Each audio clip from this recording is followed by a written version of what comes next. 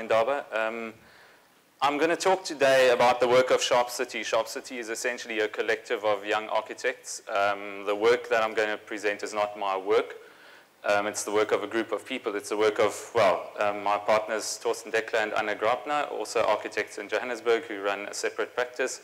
Myself, I'm a director of Paragon Architects, Hub Architects and Tectonica in Joburg.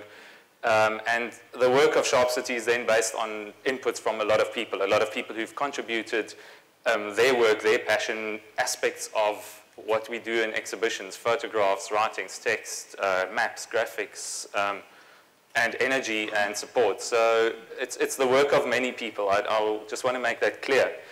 What I'm going to talk about is about attitudes and ideas around practice of architecture, because SharpCity is a particular form of practice of architecture. And I think what I'm going to say is my opinion, because I'm giving the lecture. It's partly based on consensus we have in the group. I think the group is also diverse. We don't always agree on things, which is great.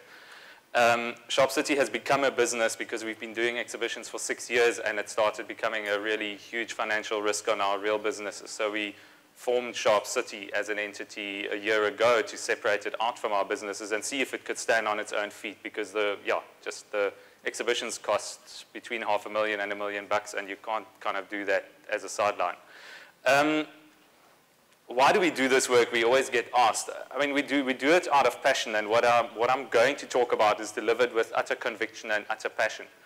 And I'm lucky to have passionate partners. I think we are a lucky generation, us who are alive and practicing. I'm just going to say us, because we have more opportunities than we can shake a stick at. So the question is, where do you apply yourself? What do you do with your life force? Yes, you run businesses, you fill your fridge, but SharpCity is about, I think, maybe covers aspects that we individually and in different ways as architects don't get out of our practices, because a practice like a relationship can only do so many things for you. It can't cover all the bases. So SharpCity is for us not an alternative to practice, but an add-on to practice. It's not like we should be doing only this and not running offices, or there's a conflict between what we do and how we practice architecture in our businesses and like the attitudes we have in this work. It's an add-on. It's another outlet, because there's only so much you can do. Everybody works in a certain sector of the market, and so there's certain things you can't get your rocks off on, or certain interests you can't pursue if you just practice.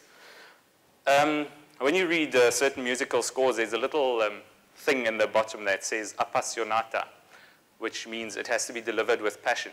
And passion is behind the work of SharpCity. I honestly believe, and I think since I started practicing architecture, it occurred to me very early that if you don't have genuine passion for what you do, what this field of endeavor and study and interest is, you're not going to make it. It's going to be much more tough if you don't have passion about it. So I believe it's fundamentally important to have passion, and passion means that you engage beyond just the obvious and that you just fervently start believing in things. So I hope that I can transmit some of the passion that we have for things, and those things start out in Johannesburg. But I really want to call the lecture Architects and Karate, because we do architecture and then we do other things. And I've chosen my favorite photograph of architecture that I have in my life, which is actually in Namibia, not in South Africa, to just talk about the landscape. I want to start with landscape. The work of SharpCity started out with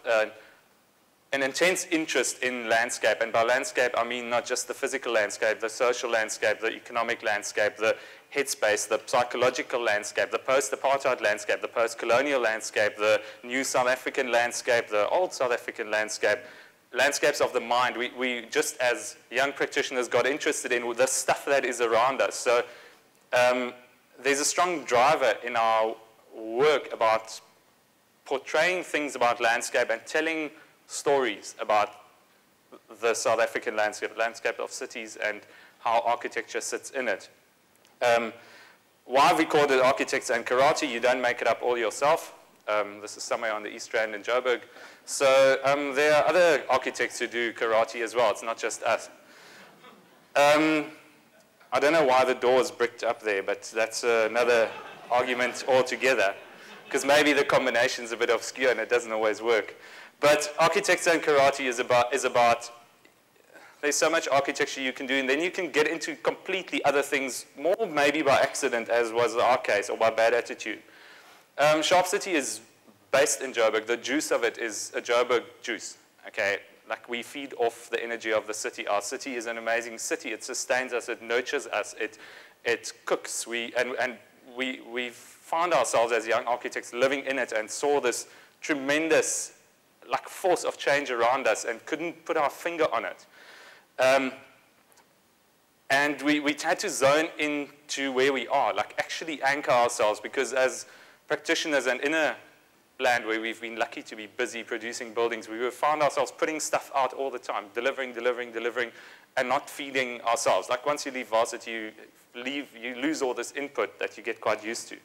So we started zooming in on Joburg and on the different cities that it represents. And this is just one of the projects we did was an early kind of spot research about the many names that Joburg has, and maybe that's a good starting point.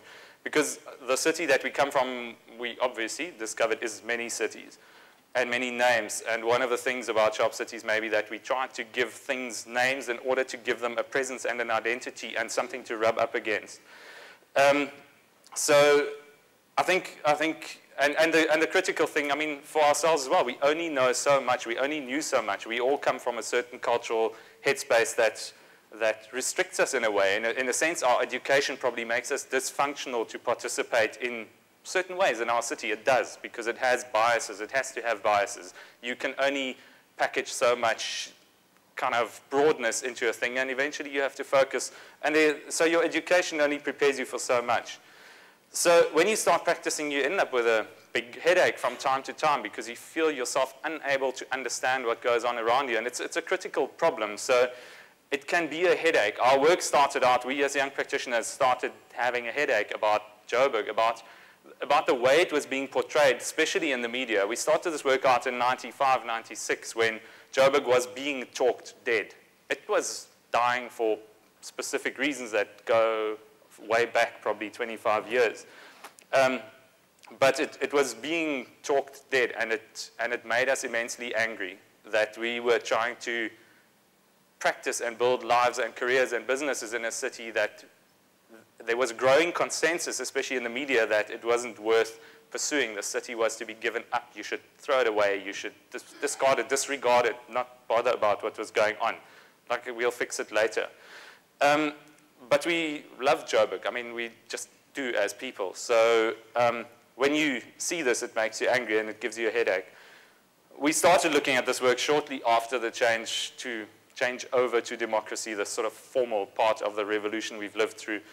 And it started bothering us that the new values that arguably were enshrined in the new constitution, and the constitution to me is more interesting as the implied basis of a social contract between people and people in a nation. And that means individuals between each other, people to the place that they live in, the question of citizenship in the widest sense, that we now suddenly had this possibility to fully engage as active, fully valued members of society in society. That implied arguably a new relationship to land and to the landscape, a new responsibility, and it applies to each one of us. And we sort of felt that the debates about Joburg and about architecture as well, that was marginal, were going in the wrong direction. They weren't dealing with this amazing implication that we had a new responsibility. And yes, I can go on to the implied responsibility between architects and clients, architects and society. I mean,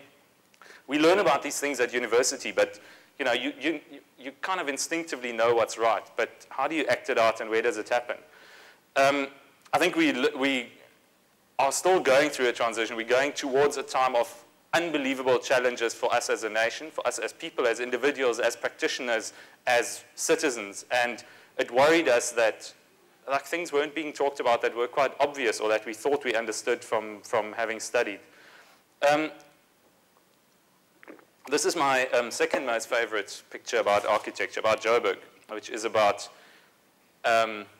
this immense energy of Joburg and the fact that as architects have had this very exploitative relationship to the landscape of Johannesburg. And so what we've done as a profession for 118, 119 years is we've cast these stylistic spin-offs into the veldt. And so the pile of rubble grows and the city grows and people live in between.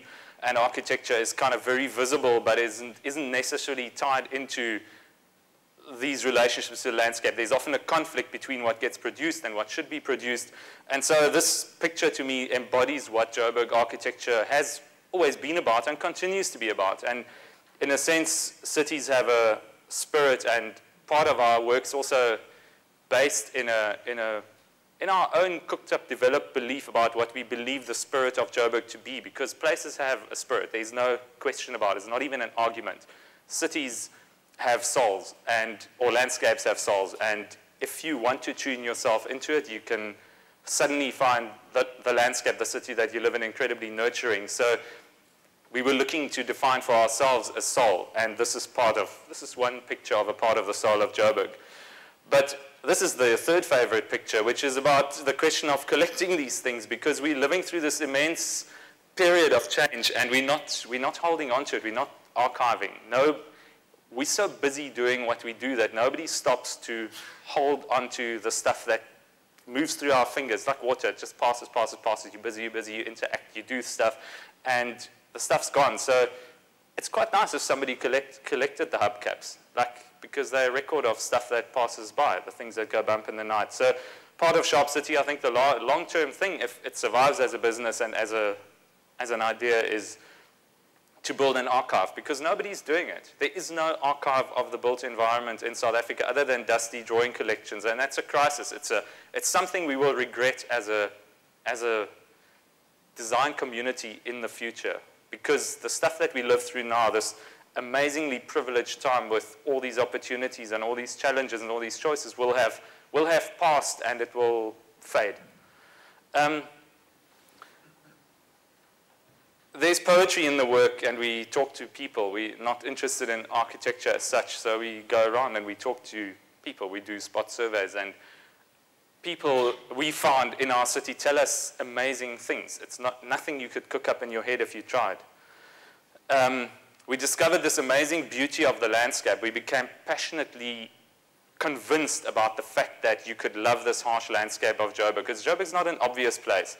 And it's about one part of it is like the glass is half full or the glass is half empty. That's like the headspace about life. The other thing is, if you want to extract beauty out of a given situation and you want the place that you live to nurture you, you make it happen. If you feel it's not giving you anything, go after what it's got, because you just have to uncover it. Most of us don't bother. I just had to put this in. It was a quote we got. We didn't cook it up, promise you. Okay? But we like Cape Town, actually. It's great to be here.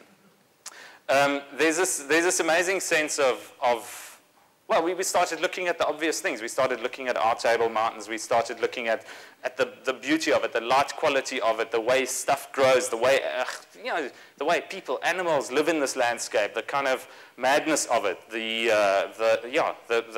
falseness of it, the facadism of it, the way that architecture plays out ambitions that we may or may not like, but it's part of the story. So once we got into storytelling, like everything is part of the story, so you stop being judgmental and you put things on the plate and you write the story. If there were 40 people writing the story and there were 15 exhibitions of South African architecture a year, we could work in a very focused way and bring very particular agendas to play on what we do. But we can't. We're kind of just about the only people who put stuff out there. So we have a certain implied ethical responsibility to kind of remain general and not bring our own axes with us and our chips on our shoulders that we do have. And there's stuff around us that's highly questionable, and you start interrogating it for yourself. You look at the ugliness and you look at the harshness of it, and there's a kind of an edge to everything that you look at that can resonate, that can start to buzz if you want to extract value and knowledge out of it. But I've talked about the harshness. I mean, there's also just an incredible beauty, and it's just a thing about the landscape starts to feed you, and I'd like to invite everybody to try it. It works. Kind of there are religious moments to it when you begin to love what you do and how you unkey the landscape for yourself. So we trawl the edges of the city and we look at conditions and we we take things at face value. And we look at the inventiveness of it, at the new interventions, at the experimentation of it, at the contrasts of it. They're kind of obvious things, but it helps every now and then to actually focus on what you see and look at the surface and extract the full depth out of the surface. And the city is like this amazing theater. I mean, you can become incredibly excited about it. To get back to this thing about the different cities, so we work in the realization that we have only one reality, and many people have many different realities about Joburg and about Cape Town, about any place. So we've started getting really excited about these different things, and it's a process of uncovering it and telling the story. So the work of SharpCity is storytelling. SharpCity is now housed in an office in Fitas, close to the inner city. The sort of Fitas is the District 6 of Joburg.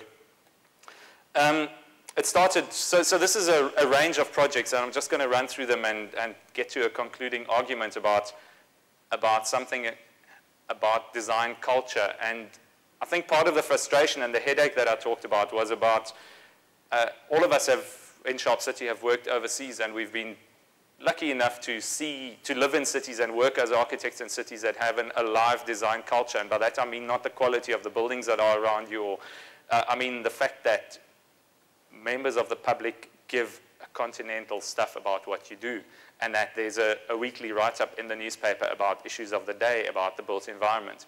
And it's simple things like that that South Africa doesn't have, and I firmly believe that that's why so much crap gets built around us, because there's a hell of a lot of it.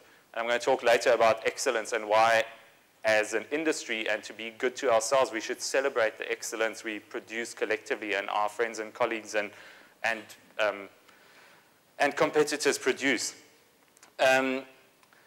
So we can all spend, and I think most architects in this room would probably at some stage of their life have complained about the absence of a critical culture. Like, there's no sounding board out there. There's no mirror for the work you do. You kind of produce your stuff and you carry on, and you do a bad building, you do a good building. It doesn't matter to anybody. You don't ever get people breathing down your neck about what you do. So we work in this vacuum, and it makes our practice incredibly difficult, and it certainly reduces the quality of the practice of what we do as architects, as practitioners.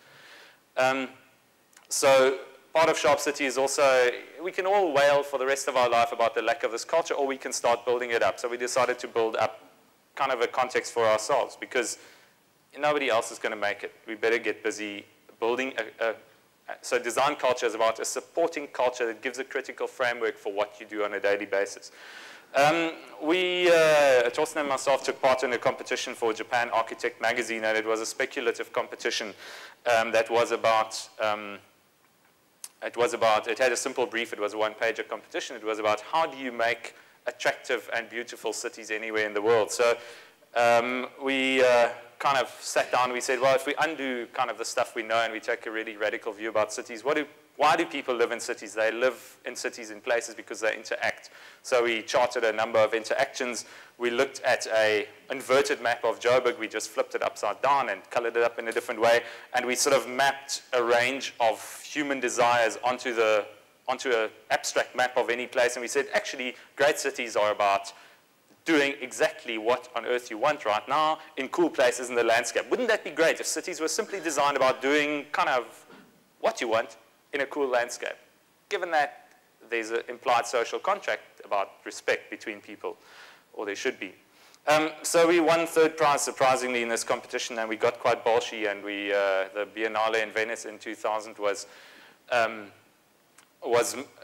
open up on the internet for the first time in its 90-year history, because it's always been a very closed shop to submissions. And Massimiliano Fuchsas, the curator, kind of invited people to submit stuff. So we did.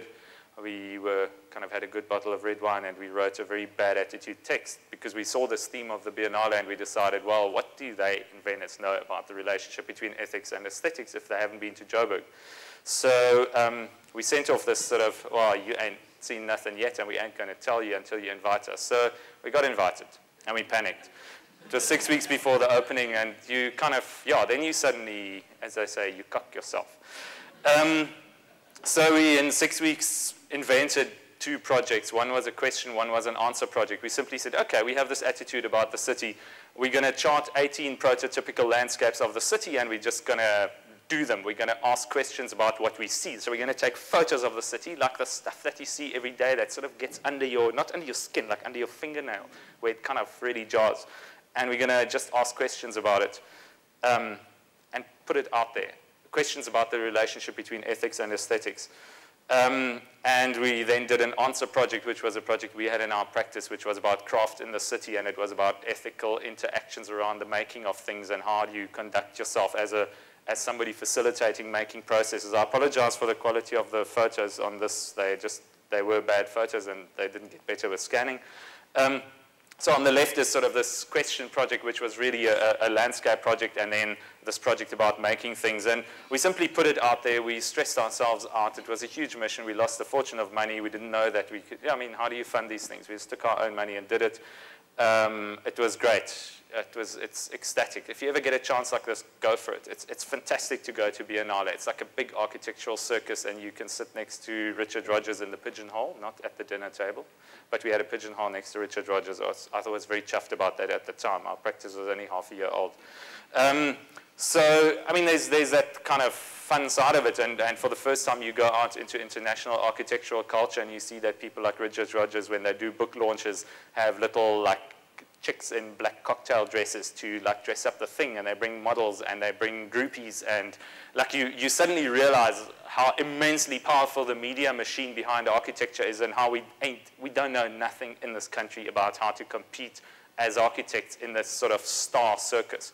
Whether or not we want to is another argument, but the fact is, like, it's amazing to go there and realize how high the stakes are in the global architectural game.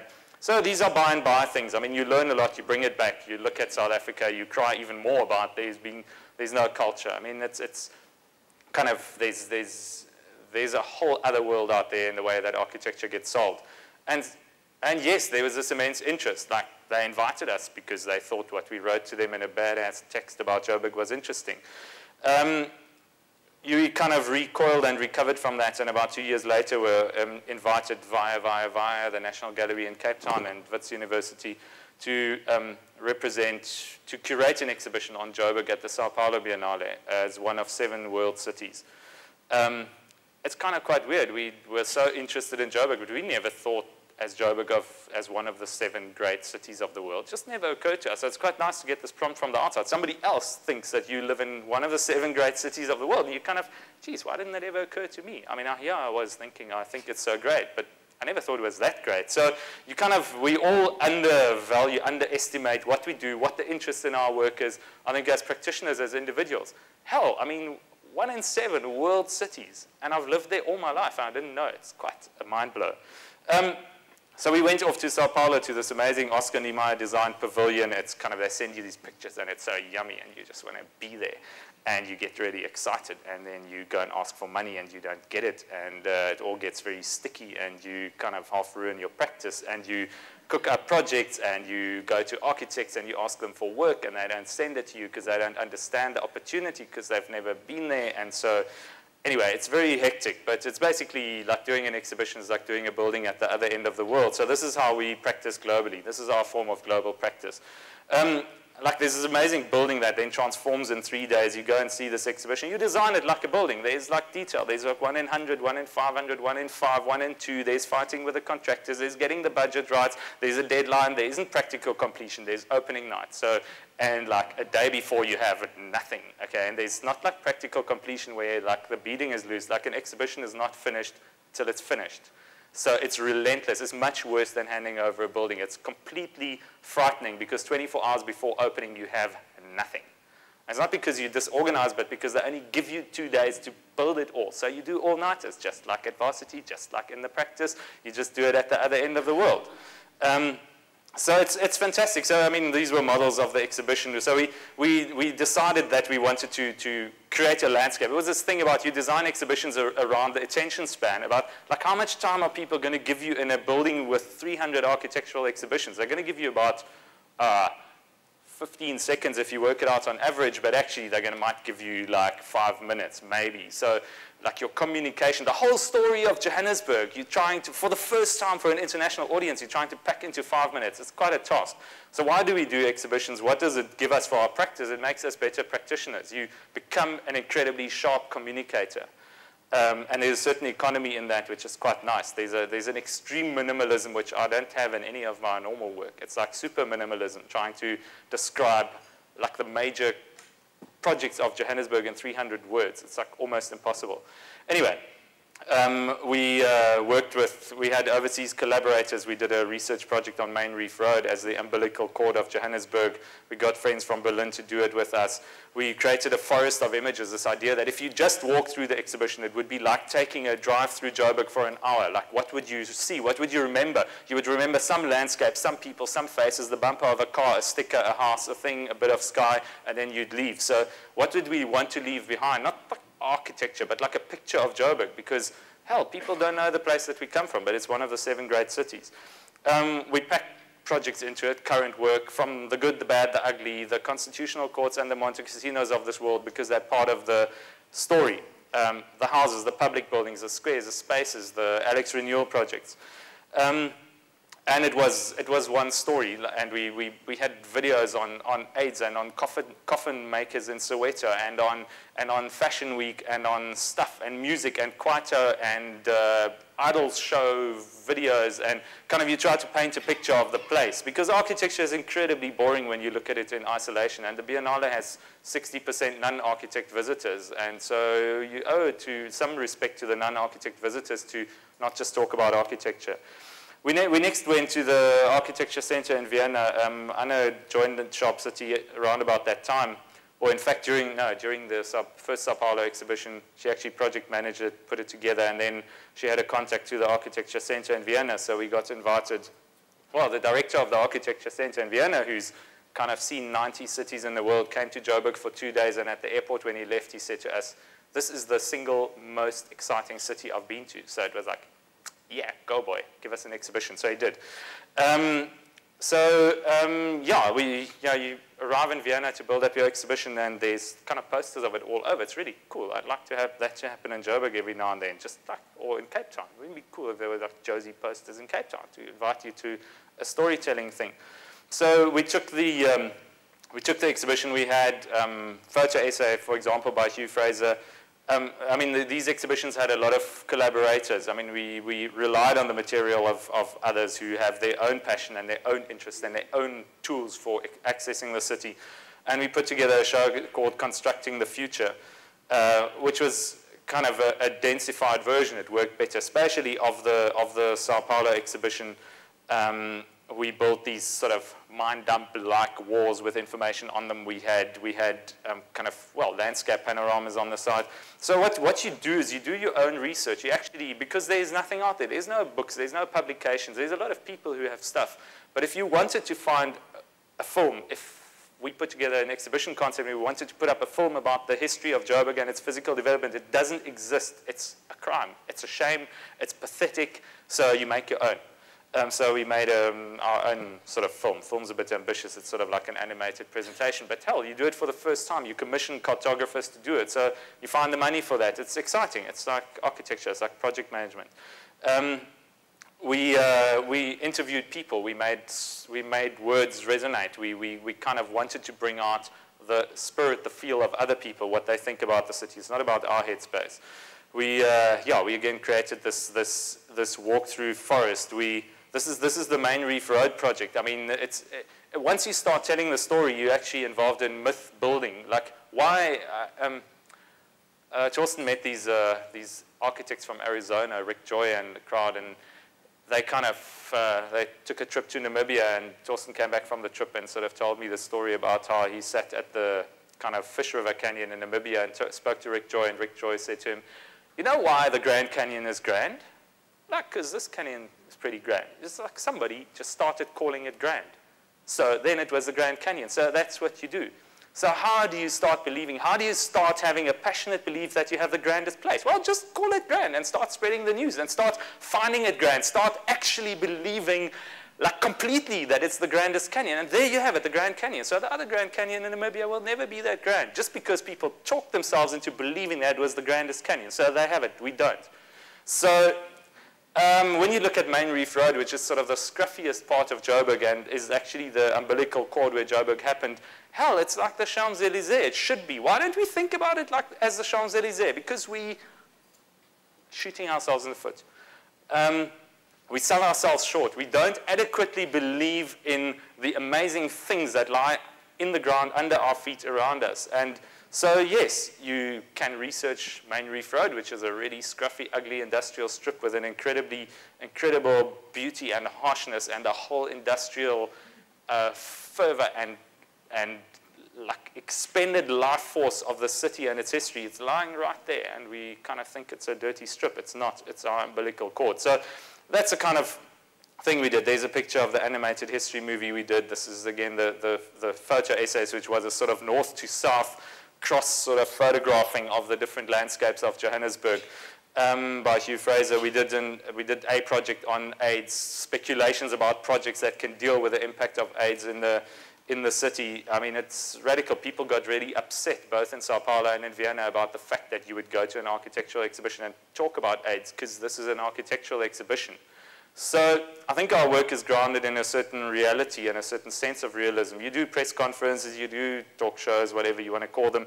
You do parties in courtyards with Boerewors in Vienna, and you try and work with people from the embassy who don't always understand these things. But we got Boerewors in Vienna. And you kind of project some of the real stuff that your landscape's made of into other places. With Dagmar, who was our collaborator on the Main Reef Road project, we got an opening last year, March, to do an exhibition in Berlin in the Aidas East Gallery. And their take on Joburg is just this sort of fast forward. Dagmar, as an individual, has spent 10 years in Joburg, coming there every 2 years or so, and kind of said, geez, this amazing thing. Look at the city that was so stuffed up, and nobody believed in 1995. And now it's 2005, and it's done this complete swing around. And look how much less resources they've used than Berlin to do an urban renewal and to rebuild the center of town. So isn't this an amazing story? So we did a Fast Forward Johannesburg exhibition. SharpCity contributed a landscape project. It was sort of, we've always been interested in making this continuous horizon out of the vastness of the landscape. So you kind of just have some fun. I mean, some of it's just graphic work, just stuff you've always wanted to do. And it was very much an exhibition about a certain refinement of architecture, like portraying buildings as really nice, yummy pieces of finished stuff. They had a great exhibition system. You portray a different story, just the background architecture more as finished product. The openings are always amazing. I mean, like kind of 300 people crowd into the small gallery for an opening. You cart models over there. You just try and paint a picture. You tell a part of the story. This was a more architectural part of the story and was all about the speed of change. The speed of change is one of the things of the soul of Joburg. So you make an exhibition just about that, the pace, this amazing way that Joburg chews up and spits out architecture. Then you get spin-offs. I mean, suddenly we got approached by the Durban City Council through the Institute of Architects to help them land a competitive bid for a conference, because suddenly, like, somebody thinks that you're kind of doing city marketing, whatever. So suddenly you find yourself in a place where you do completely other things. No more exhibitions. These are conference bids. So we started looking just to help formulate the idea around a conference bid at where Durban is, what the hegemony of kind of knowledge and control of knowledge in architecture is. And you discover that there hasn't ever been a conference in the Southern Hemisphere. Rio de Janeiro, in this case, was speculative. It was one of the competing cities. So Durban competing against Rio and Tokyo, how do you do that? I mean, all of us would really love to go to both Rio and Tokyo. Why do we rather go to Durban?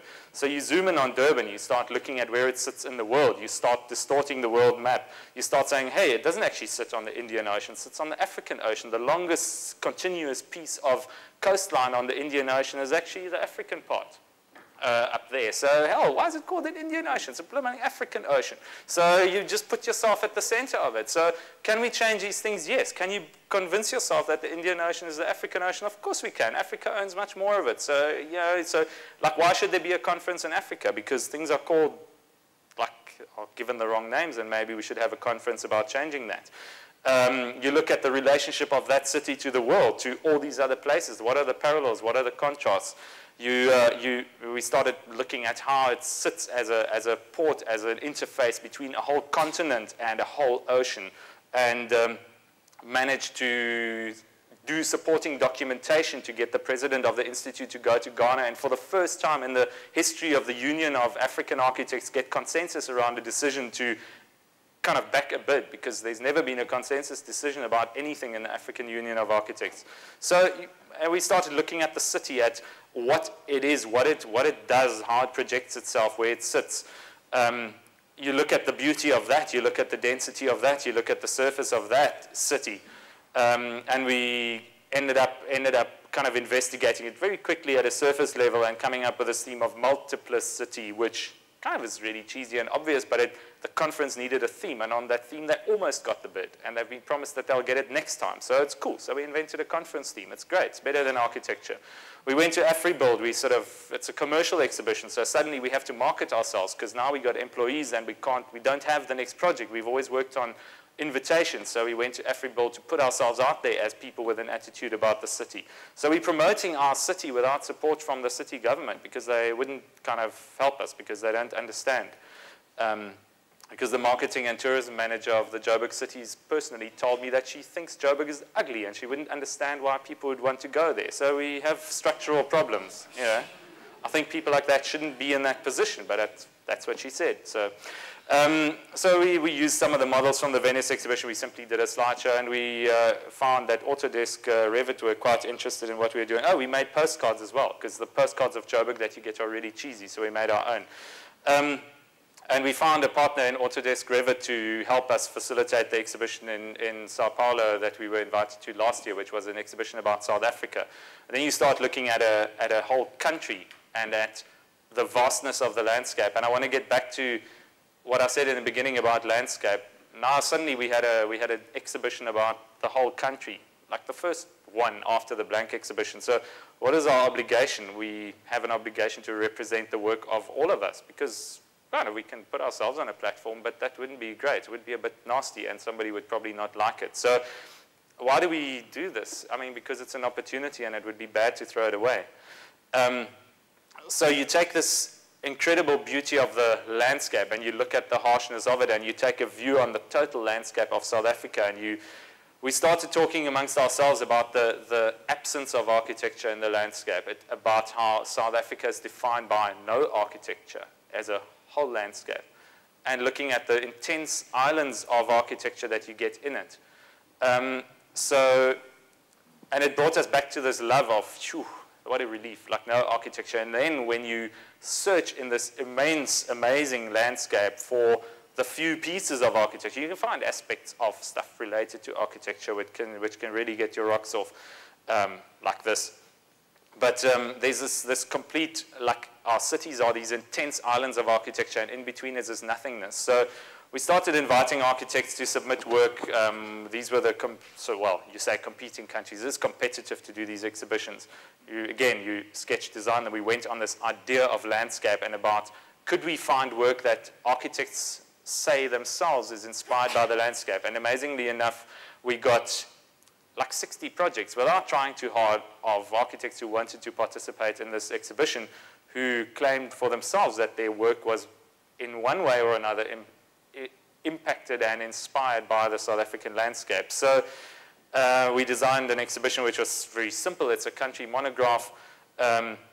We made a movie. We found an engineer who had 3 months of time who did a road movie of the country for us for 18 grand. I mean, it's amazing. So there's incredible people out there. Like, this guy gave us all this time. All we did is pay for his petrol and the tapes and like a bit of food. And like, he made this movie for us. So it's like incredible. People are generous. We live in this country where people are incredibly generous with their skills. And so, yeah, then we had another kind of more all-nighters. This time we found contractors. We had friends from the previous exhibition who built the exhibitions for us. And we did a country monograph show about South Africa, and we told the story of broadly the last 10 years of architectural production, sort of post-democracy, but not under that theme. Just kind of, this is the work that came out of the process of asking people to participate, to come with us to Sao Paulo.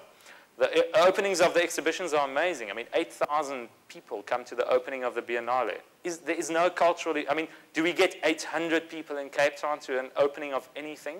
Like, no. Like, so why not? So there's a problem. Like, how do we make this culture? You make it. You just start doing it. Why is there no architecture Biennale in South Africa? Because nobody's doing it. I hope somebody in this room wants to do one. So yeah, I mean, the Biennales are integrated into the popular culture and the popular imagination to the extent where they get written into the scripts of soapies, TV soapies. So that's why people go to the Biennale, because their soapy stars go and snog at the Biennale. It's as easy as that. So we can make this happen. I fervently believe that we can build this kind of supporting culture where what interests us and what we would like people to be interested in is interesting to them. Yeah, people storm into this building. It's insane. They rush into this building. They have it like a barrier, and they cut the tape, and people race into this show. That's the anticipation about the Sao Paulo Biennale. Again, this building filled in a completely different way from the last time. This was our exhibition. About 20 architects flew out of the people who participated. So suddenly you suddenly find that your colleagues are colleagues. You actually have dinner with them, people you think are your competitors in town because they bid for the same work. You can actually have dinner with, and you suddenly exchange stuff. So it was an amazingly positive experience. We wrote a long critical text about our take on the current South African landscape. We had the movie, we had a history floor projection project just projecting aspects of data of history because people know nothing about the place. So part of the storytelling is about the history and how the settlement happened, how the political history happened. So you develop all of that stuff. And we called the exhibition Utopia Nowhere Close, which goes back to this realization that I think as architects, and we need to give ourselves credit for what we do. I think the better work that is being produced in this country and the best work that is being produced by our living generation of people, like the people in this room in this country, is, I honestly believe, qualitatively and in terms of its ambition, mostly, a lot better than it used to be. The stakes are much higher in the new South Africa for what we do. And so there's this utopian ambition. The good projects have an almost utopian ambition. They try to do the impossible because there's so little architecture going around, so few opportunities for really amazing projects that the good projects with good clients, with the right things, the projects that don't get watered down, have this almost utopian ambition. And architects try very hard. And by any world standards, the good work of this country has incredibly high ambitions and gets pretty close. So we don't ever get there because there are so many mitigating factors. I honestly believe that the worst mitigating factor is time because of 25 years of high interest rates. We build insanely fast and it stuffs up what we do, so we never get there. Money. Banks control what happens. And so time and money mitigate. For example, the landscapes that we've inherited mitigate against projects becoming what they can possibly be. But Utopia Nowhere Close is about sorry, this is a utopian place in Sao Paulo. It's the top of the Hotel Unique where you do the after party. Go there if you ever get there. Utopia Nowhere Close is about, we try so hard. We never quite get there, but hell, there are some projects that are fantastic, where architects go way beyond what they really require to do by the task at hand, where we extend ourselves as an industry and we really, really honestly try our best and we produce works of excellence. We've published a book which will be launched today at 4 o'clock downstairs in the expo because we go to these exhibitions and there are no books. There's no book on contemporary South African architecture that you can pick up. So it's embarrassing to do a Biennale in Sao Paulo and to have to tell the curator of the exhibition that he can't buy a book because nobody's made one. So we made one.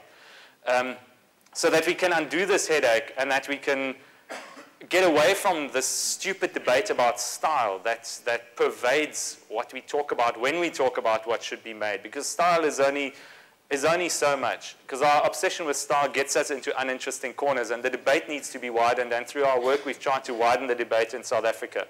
Because whether or not we like Monte Cassino, maybe some of us like this, but maybe some of us don't like it. So the surface debate gets us nowhere, and I'm calling for a widening of the debate around architecture, around the principles, the ethical principles that underlie our constitution and the implied social contract in the country, And the other thing I'd like to ask us all to do is to be honest about the good work, to put the little architectural publicity that's out there. Don't write an article for a newspaper that slams another bad project. They're out there. Write one about a project you love, because otherwise we're never going to start believing in ourselves. This is the aardvark lamp. The aardvark's the first Afrikaans word in the English dictionary. This is a lamp made by Dirk Barman for a project. And it's about cultural confidence. It's a kind of a spin doctor word at the moment in South Africa. But how are we going to build cultural confidence if we don't honestly go back to what's lying right on our doorstep, the inspiration in the landscape, in this case the aardvark, which literally lives under the ground, and make amazing things and make amazing buildings? And can we get to a point, can't we get to a point where we can simply say, you know what, this is an amazing chapel. This is an amazing health and community center or early learning center. This is an amazing tower. This is an amazing platform to enact ritual in the landscape and cleanse. This is an amazing government building. This is an amazing museum in a rural landscape. Let's start doing it. Like, Australia 10 years ago wasn't on the global architectural map because nobody knew about it. Why do we all know the work of Glenn Murcutt now? Because they bothered to tell us about it. So let's start talking about the great work that we all produce, because it's out there. Hell, there's a lot of good work being produced, so why don't we just put it out there and tell the story honestly of how difficult it is to deliver it? Because we all struggle. We know how difficult it is. So let's talk about that story. People want to be entertained. The next project for SharpCity is a competition. We're interested in public space. It's the next thing. We're interested in the absence of public space, in the way that it's dying, the way it's being eroded. And together with Autodesk Revit, we've launched a competition, which is also being launched today, a design competition due date in September, for the design of a mobile piece of urban architecture that will temporarily enliven spaces in South Africa and build public culture. It's just an idea. Autodesk wants to make it an annual competition. I'd like to ask everybody to look at it and enter it, because why shouldn't you?